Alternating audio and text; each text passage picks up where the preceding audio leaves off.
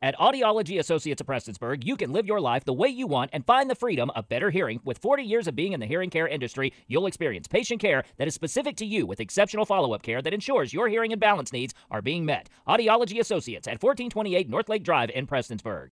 On Thursday, April 27th, the National Civics Bee was hosted at the Mountain Arts Center. 6th, 7th, and 8th grade students from all over the state gathered to compete with each other in front of a board of guest judges. The goal of the Civics Bee is to determine who is the best at using civics to solve problems in their community. So today we're at the Mountain Arts Center. We've got 20 students all across Eastern Kentucky from 24 Eastern Kentucky counties, representing 9 middle schools, 6th, 7th, and 8th grade students. 20 students here to learn about civics. We've got a live quiz getting ready to happen. So they're going through 2 rounds. 20 students become 5 students. We're going to feed them really well.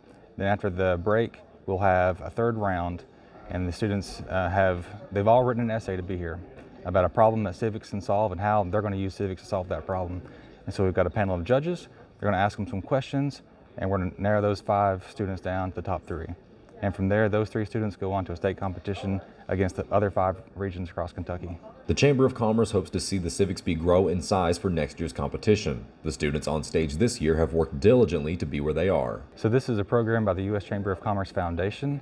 The Southeast Kentucky Chamber was selected to host the Eastern Kentucky region. Again, there are 6 regions all across Kentucky. Last year was the pilot program with a state-only competition. This year they've expanded that into local regional competitions, and we're hoping to see this grow into local, state, and national competition next year. All these students are going to do great. They've done fantastic just to be here. Anytime we have an opportunity to engage our students in civics, teach them about government, get them involved in the process, we've already won. And so today is just a fun game to see how we take those 20 students and move them on to the next level. Reporting for Mountaintop News, I'm Nick Collum.